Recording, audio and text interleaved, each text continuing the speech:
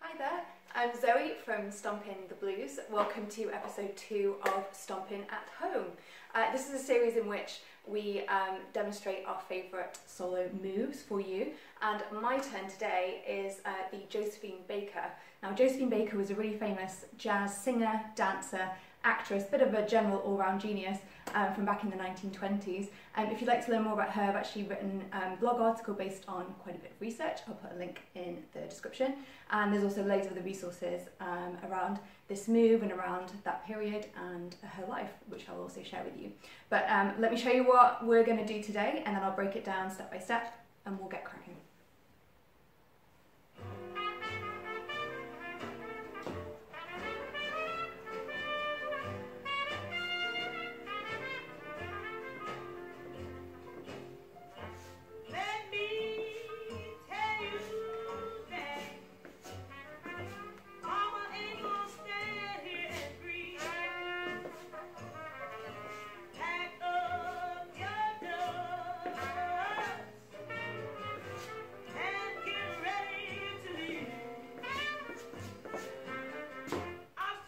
That'll do.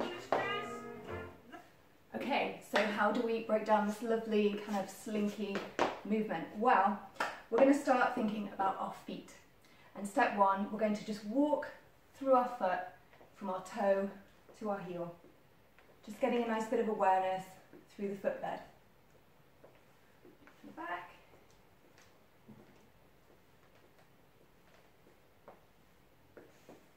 Lovely.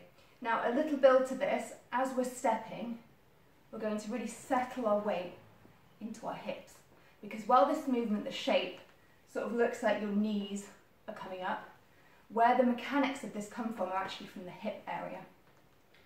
So we're just settling as we put that toe into the floor. My weight begins to come on this side, and really settling into that hip before I transfer to the other foot. From back.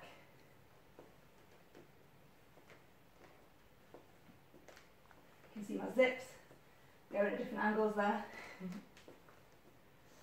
Brilliant. Now, to get that shape, I say it's not really the knees that are coming around, even though that's what it looks like. We're thinking about getting our hip joint here, and we're drawing a little circle upwards. We're sort of scooping upwards. So bringing that into the stepping through and settling. As we get that toe, start to settle the weight, we bring this hip up with us and draw a little circle before the toe hits the floor. Then the other side starts coming up like this. And that causes our knee to raise off the floor and creates the shape. Just a quick one from the back. So just drawing that little circle.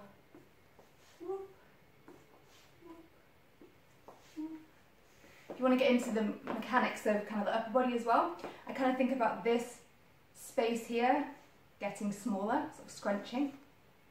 So as opposed to sort of not engage my upper body with it, sort of be like that, which I guess you could do from a styling point of view, but it looks kind of nice if we isolate the movement in the bottom half of our body for now. Cool. We're going to practice in a minute with some music, but what do we do with our jazz hands?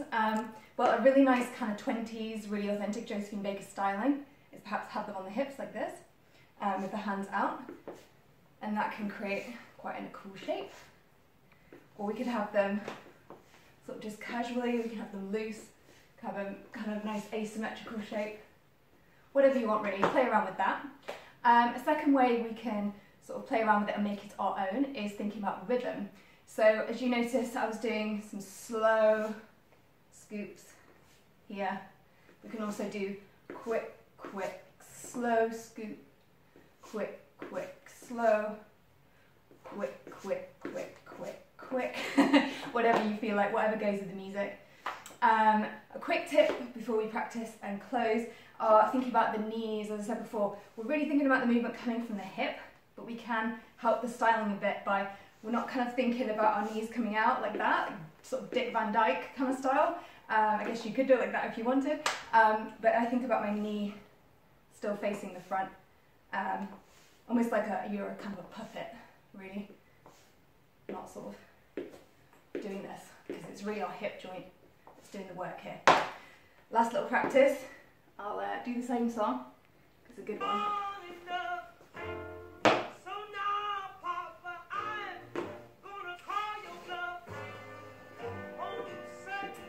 So let's step through the foot to get into it. Thinking about then settling. Maybe then bringing that little circle. Thinking about arm styling. Even proper 1920s Josephine Baker style. Then play with some rhythms.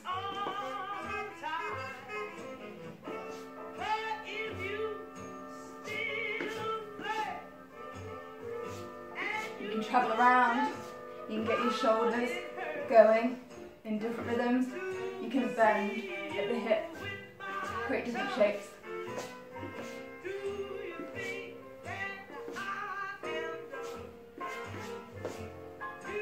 And that's the Josephine Baker.